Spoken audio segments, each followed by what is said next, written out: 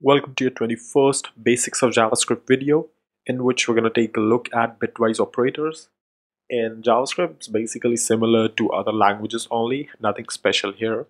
So what we're going to do is start off with some bitwise operators, which are AND, or NOT, and XOR. That's basically something you would kind of see in or not really in regular programming also.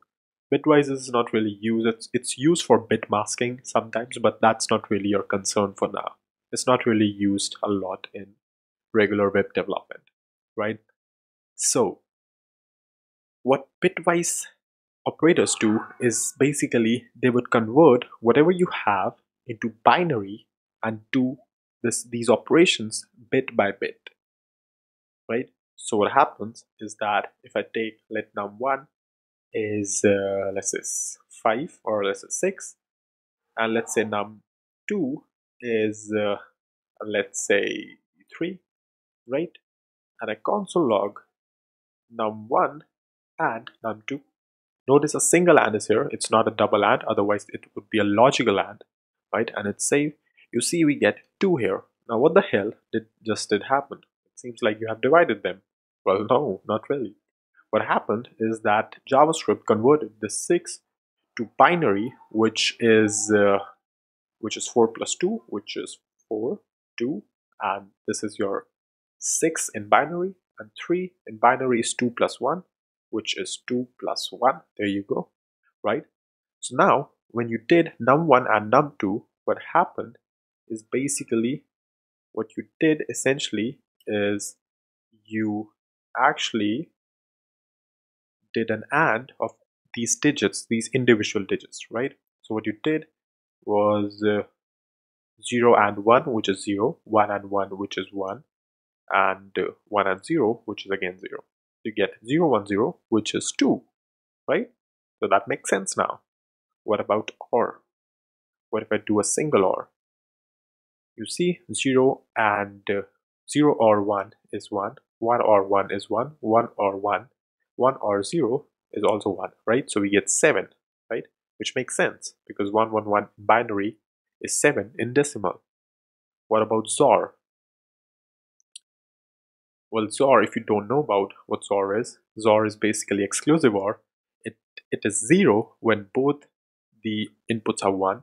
Well, all the inputs are 1, rather I should say, and it's 1 in just like OR, right? So 0 or 1 is 1, 0, 1 XOR 1 is 0 actually, right? And 1 XOR 0 is also 1. So 101 is 1 plus 4, which is 5, right? So everything seems working. Now, NOT basically is not really an operator you can do in between two numbers, but rather it's a operator you can do something like this. It's safe. You're gonna see we get -7 and -4. Why is that? Well, if you take a look, 6 is basically, well, we already do have that information with us. So -0, what it does is basically, and actually JavaScript stores numbers like this, right? Not just 3 bits, right? All these 0, stuff like that. I'm not really counting it, but these also do have a fixed length. So it inverts all the bits, right? So all these bits become 1, 1, 1, 1, 1, 1, 1, 1, stuff like that, and then 0, 0, these two, and then 1, right? And this also becomes stuff like that, and 1, 0, 0, stuff like that, right? So this is basically another decimal. This is basically 2's complement representation of JavaScript in numbers, which is used to represent negative numbers. So essentially you can learn about them if you want to. I'm not really going to cover that in detail right now, but when you double negotiate it, you can verify that you get your number back. You see, we get 6 back.